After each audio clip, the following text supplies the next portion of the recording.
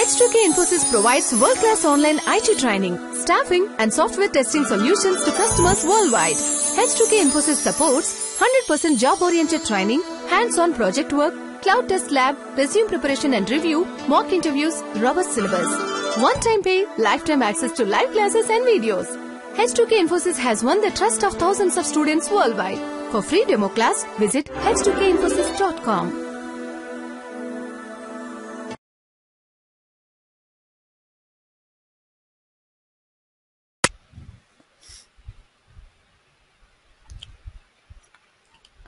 Okay, so day before yesterday, what are the things we have discussed is, let's have a recap on a very high level. What are the topics we have covered?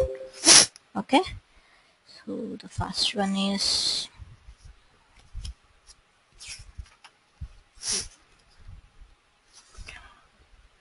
how to design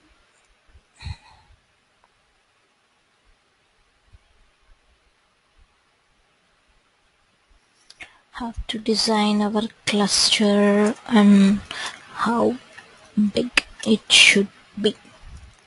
Right? Based on the incoming data, we will be planning our cluster size, and we had seen an example for that as well. And the second one is,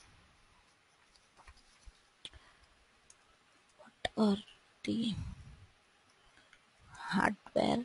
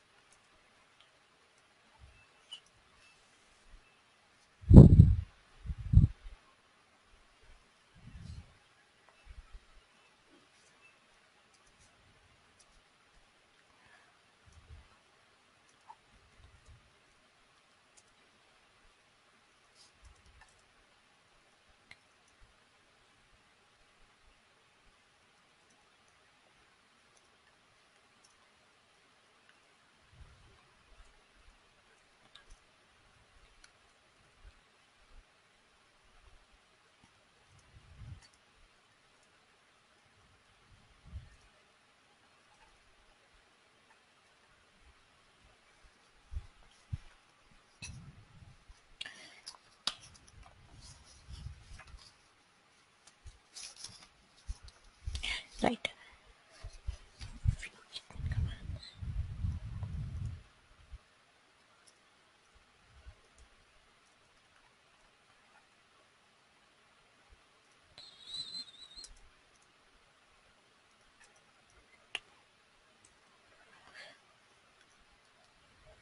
Right. These are the high level things we have discussed, right? How we have to design few admin commands, what type of operating systems we can use to install Hadoop, and how to add a new node or delete a new node. What are the things that we have to keep in mind while adding a new node, because we have to do some cluster balancing and few commands are there to balance this cluster as well, right?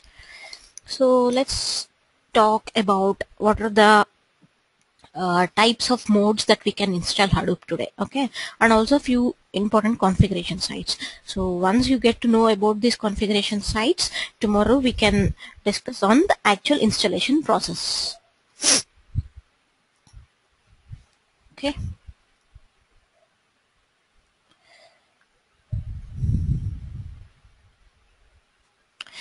So this is the first one. Hadoop can be installed and run in 3 different ways. Okay, there are different ways to install Hadoop and use it, because it can be used for a single machine or number of machines as well, right? So we have different modes of installation to run it on different number of machines. So the first one is local job runner mode. So we will discuss about that in the next slide, okay? And the second one is pseudo distributed mode. And the last one, which is a very important one and which is used in most of the companies, is distributed mode. So that is how the beauty of Hadoop comes with, right? Distribution is the main important thing. Let's see the first one, which is local job runner mode. what it says is runs on the local file system and not on HDFS. So earlier when Hadoop was installed, they doesn't have a storage for themselves. In the sense, they use it to use the local file system of that operating system itself, so that they doesn't maintain any database, something different for Hadoop. So it is like our MapReduce program use it to run as a simple common Java program. Just they use it to follow the structure or strategy to run a MapReduce program. But it looks like a common Java program, but it doesn't actually follow the distribution of the data or accessing the data from different locations. So it's like a regular Java program. So that's what it's saying. No Hadoop processes are required to run. So actually we have different processes, right? In the sense, different daemons that would be running whenever we install Hadoop and start running any program. So in local job runner mode, no Hadoop process. Everything used to run in a single one JVM. That's what it is saying again. Everything runs on a single JVM. So if at all, if you go in, log in into your Hadoop systems and it's being installed in local job runner mode, you cannot see all the services running like name node, secondary name node, job tracker, data node and task tracker. So for example, if one goes down, everything will goes down because everything is interdependent. Ideal for MapReduce programs during development phase because it doesn't need to fetch any particular information from different areas. So that is where, just to test our MapReduce program, which is designed in the way Hadoop programs need to be, it will be good only for that purpose, but it will not give you the actual purpose of Hadoop, like getting the data from different areas or processing in multi-threaded way.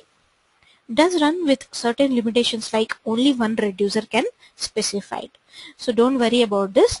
I will let you know like what is a reducer and what the function of it, how many reducers we can use, and what is the reason of having multiple reducers and all those things. But as of now, remember, like in local job runner mode, we will be able to use only one reducer in our MapReduce programs. Okay. The next one is pseudo distributed mode. So this is the one of the important modes that we would be discussing about, and even tomorrow we will be installing Hadoop in pseudo distributed mode. Okay, the most that is currently used by us, not only by us, even if you go to companies and have a look, they would be using a pseudo distributed mode for their test environments and all those things, or development environments. Only in production they use it to have some other mode, but for their development environments and the areas where they use it to write MapReduce programs is on pseudo distributed mode only. So what it happens exactly here is each daemon like name node, data node, etc. runs in its own JVM. Basically each daemon runs independently.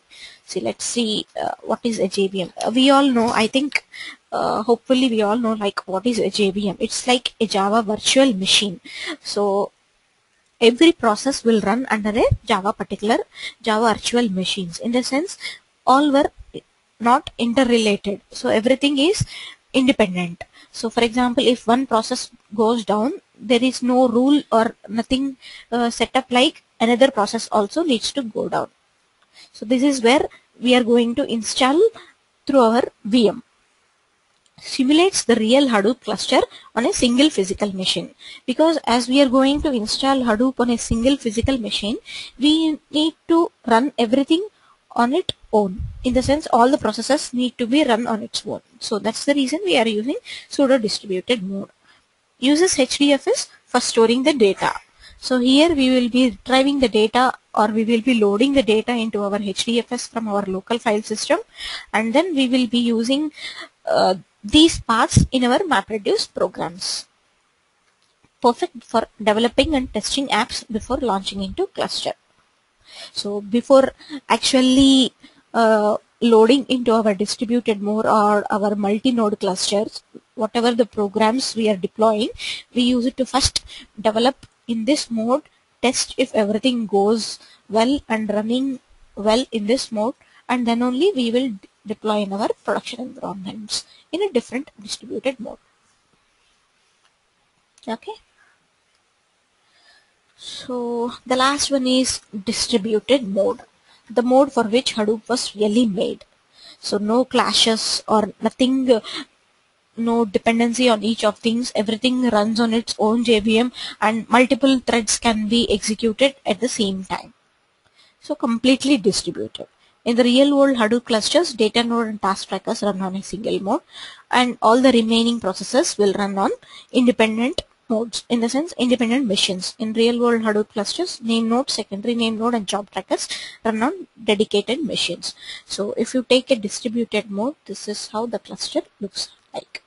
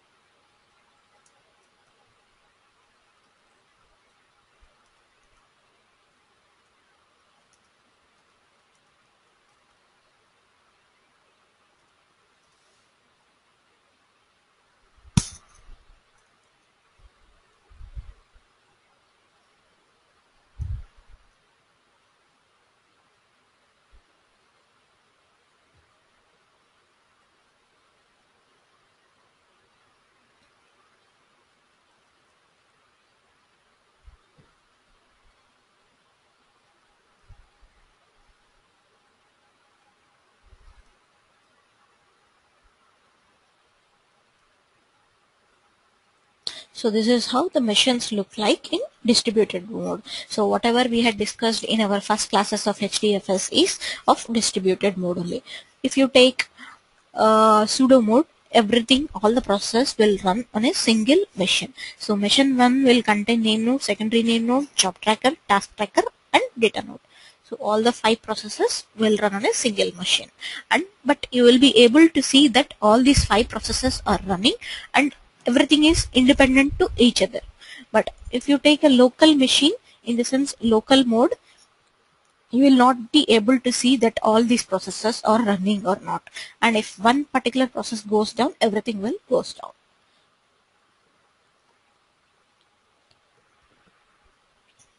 Okay. So let's come to few configuration sites. In a Hadoop cluster, complete Hadoop package is typically installed on each machine. So if you take a distributed mode where we have set of machines, suppose again if we consider the same thing, here we have 100 machines. So what we will do in distributed mode is we will install Hadoop on each of the machine. So on 100 machines we will be installing Hadoop in a pseudo distributed mode or somewhere, so such that both all the 100 machines will act together and they will work as a distributed mode. Each node has its own set of configuration parameters. Suppose think like there were some 10 to 20 configurations that needs to be done on each of the Hadoop installation.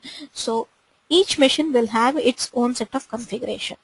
So this machine may have configurations as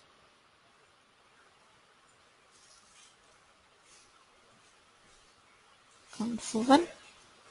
I'm just mentioning the name as conf1. There is nothing like conf1.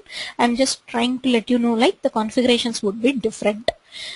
Most of the times it would be same, but maybe sometimes for name nodes and secondary name nodes and job trackers, the configurations might be different and the configurations would be same for all the remaining machines. So that is how it happens.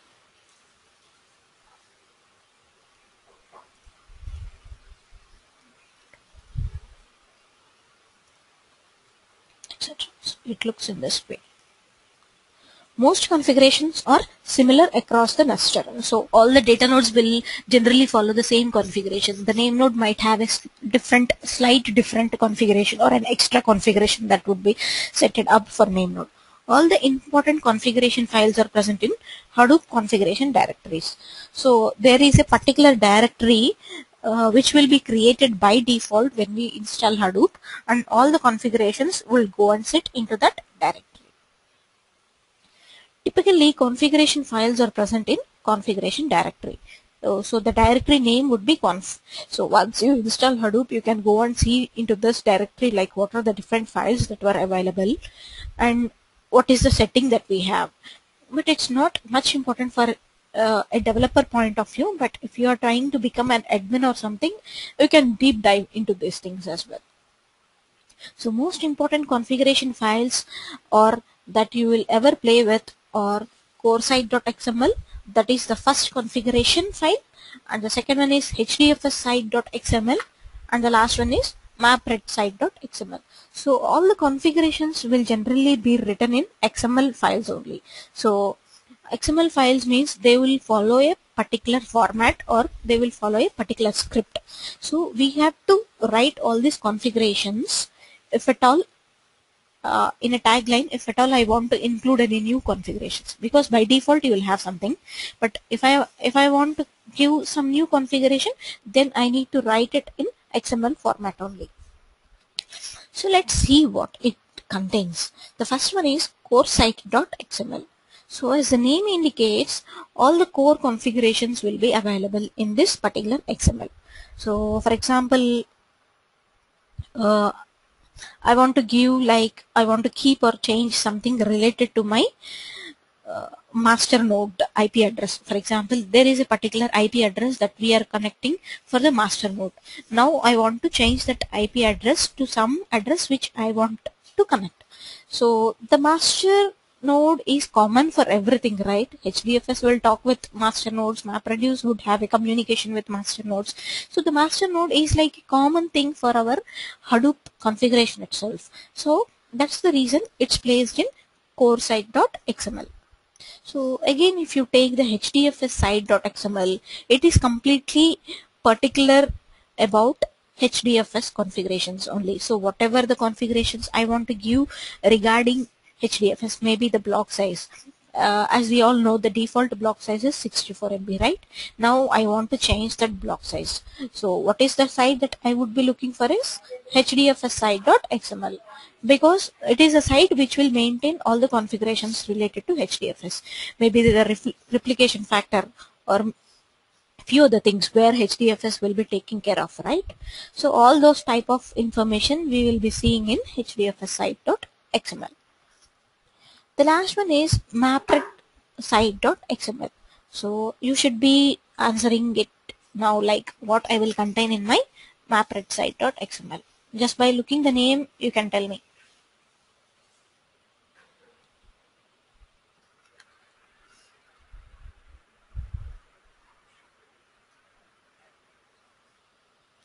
Guys, come on, say something.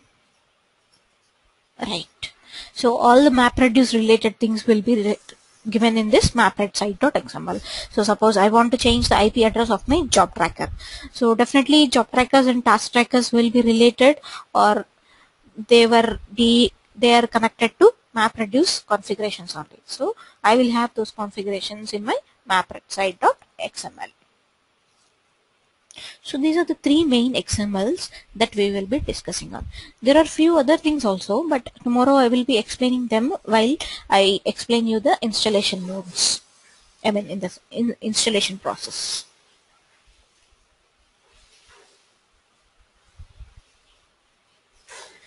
So this is how you would see, like as I told you, everything will be in XML format, right? If you see or compare the CORE-SITE.XML and HDFS-SITE.XML, this is how it would look like. So the first one is the version number which you are using right now, and the next one is just the name of that particular site, and then every property will be included in two tags called as configuration and property. So whatever you want to declare, you have to declare inside a configuration tag, and then a property tag should be given. So if you see here, a sample HDFS-SITE.XML is given where I am giving the replication factor. I am trying to declare my replication factors here. So by default it would be 3, but if at all I want to change my replication factor to 1, this is how I have to give in my HDFS-SITE.XML.